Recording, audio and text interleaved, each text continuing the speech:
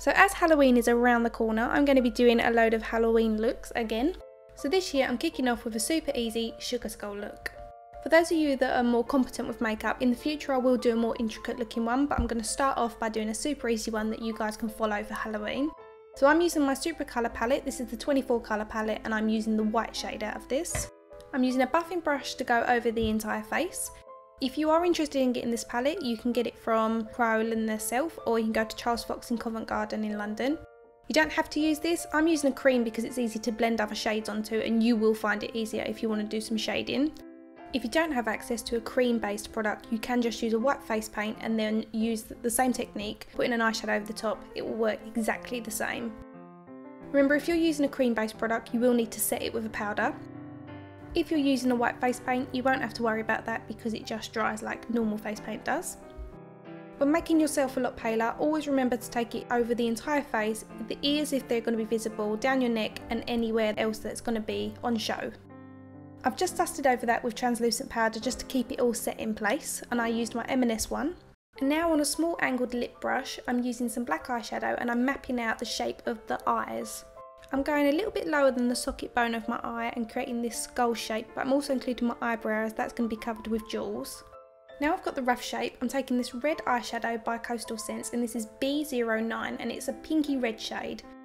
I'm using a flat eyeshadow brush by Kryolan and I'm taking this into the entire circle that we've created. You want to add a couple of layers of this to create some nice intensity to the eye.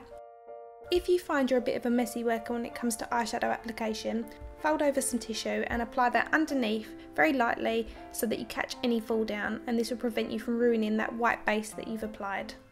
So I've already done one half of my face. Stupidly I've done the right side when I should have done the left because the left is a little bit more difficult, but we're going to go with it. So out of that Supracolor palette I'm taking the black shade. You can use eyeshadow to map this out, and I'm using that small lip brush that I used earlier, and as you can see I'm doing small dots just so I can map out the shape, so if I make any mistakes it's easier to wipe away. So although the design looks quite intricate, it's actually very easy.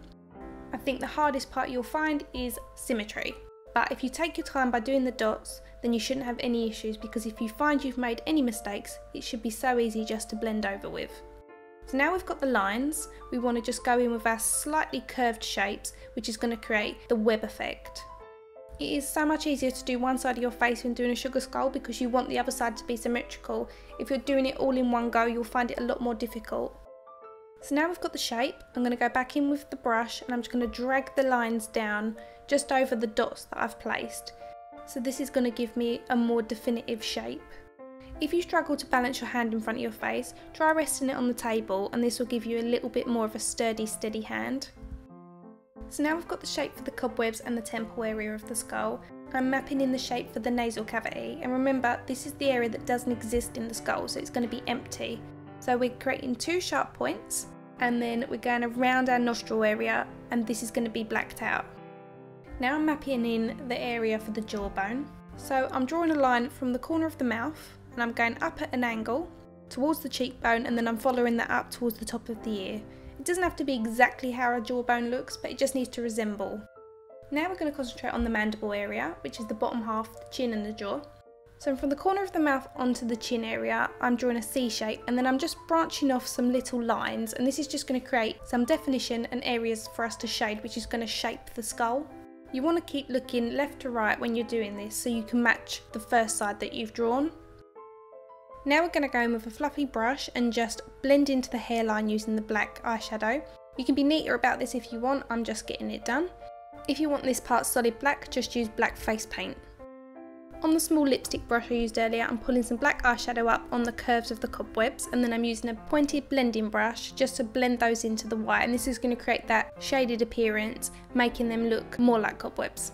I do apologise that I haven't stopped to be on the phone to my nan, but I was going to cinema after this, so I was in a rush to get everything done at once, so I had to speak to my nan while I did this tutorial, so I do apologise.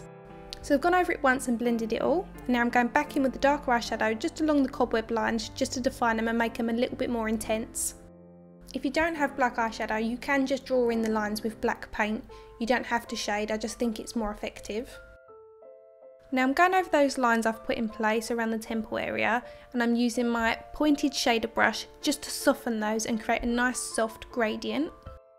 The purpose of adding this shading in is to create a little bit of dimension, so it's going to look more skull-like and as if these areas are slightly more sunken in. Now the look wouldn't be a sugar skull or a candy skull without a little bit of colour, so we're going to add this into the temple area. So over that shading we've created, I'm going back in with that pink HotPot from Coastal Scents, the B09 colour. And on a small brush, I'm working that in over the shading and I'm fading it up towards the top where the cobweb line is. Now the shading's done, I'm going to redefine the temple line. And then on that fluffy brush from earlier, we're taking the matte black eyeshadow and we're working that into the temple area, and we're going to make the darkest point right in this C shape here and then fade it up towards the cobweb line. Now along the base of the temple, we're going to pull a little bit of that black eyeshadow up and deepen that red colour. If you're not very good with blending, it's not a problem. You don't have to go in with too much of the dark over the red. Just use the red and leave the line more defined. You don't have to do too much shading. Now I'm moving on to the eye makeup. I've put some tissue underneath my lashes to catch any fall down as we're using black. I'm keeping this simple. We're going for a smoky look and we're going to do a C shape around the entire eye, so under the lower lashes onto the top lid and through the socket line. I've patted that black onto the outer third of the top eyelid, and then this just gives us the basic smoky eye look, and then it's going to be about blending. I've dipped a fluffy blending brush into the red colour that we applied to the eyelid first, and then I'm working that in circular motions around the seam of the black, and this is going to fade that out, creating a nice soft smoky gradient. Now I'm taking a pencil brush dipped in some of that matte black eyeshadow, and I'm working that around the circumference of the eye socket. This is going to create some depth and make it look more sunken. Even though we're going to be putting crystals over the top of this will show through in the gaps, which will make it look more like the sugar skulls. Next we're taking some red craft crystals, and these have got a sticky back to them, and we're going to place these over the dark rim that we've just applied around the eyes.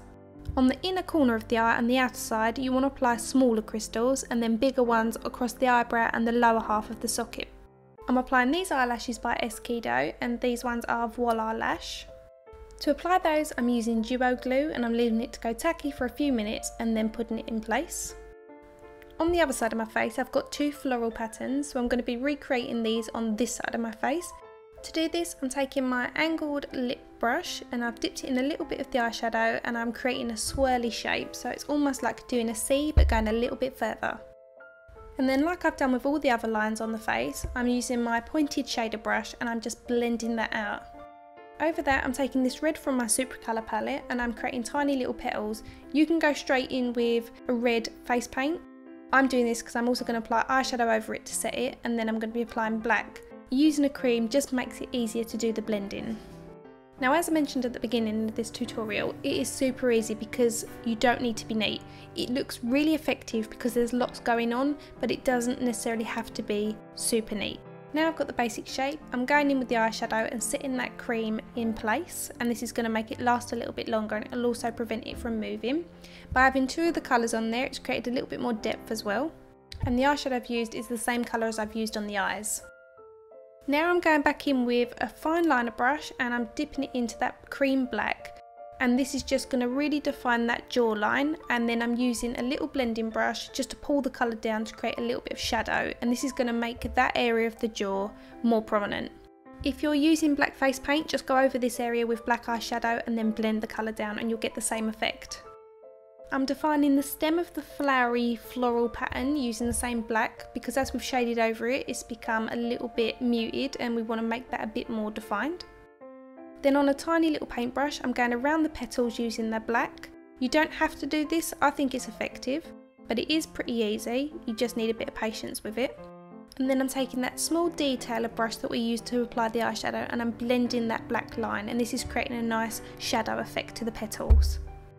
We want to apply the same shading technique to the mouth and around the jaw.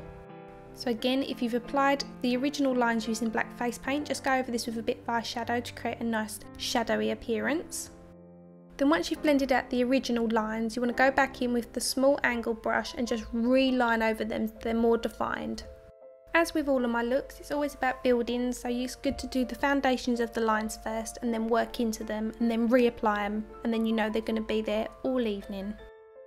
Using that thin angled lip brush, we're going to place in the area for the teeth. Although we won't be drawing in any actual teeth, we are just giving the appearance that they are there. So we've drawn the lines over our actual lips and above them and slightly below them, and then we're using the pointed shader just to blend those lines and soften them so they look more like a shadow as opposed to drawn on lines. On a clean brush, using a little bit of the white Kryolan Supracolor, I'm placing that between those dark lines, and this is just going to mute out the colour of our lips. If you're using white face paint, just dab the excess off onto the back of your hand and use what's left on the brush just to run in between those areas. Next, you want to paint a dark line across the middle of your lips, and this is going to define the mandible from the maxilla, which is the top jaw and the bottom jaw. Now we're going to paint the nose in with the black. I'm using the black Supracolor. You can use this or you can use black face paint, it makes no difference. Remember, if you are using cream products like I am, you're going to need to set it with a black eyeshadow so it doesn't move. Once the nose was complete, I put my hair into the quickest victory rolls you've ever seen, and I put some roses in my hair, and that was the look complete. If you like, you could even take it a step further and paint in your vertebrae. It's totally up to you. I hope you've liked it. Please give me a thumbs up if you have and leave your comments below. If you haven't done already, please subscribe, and if you've missed any of my previous tutorials, you can click any of these 3 now and they will link you to other tutorials. There's also links in my description bar, and you can follow me on Facebook, Twitter and Instagram. Thanks for watching!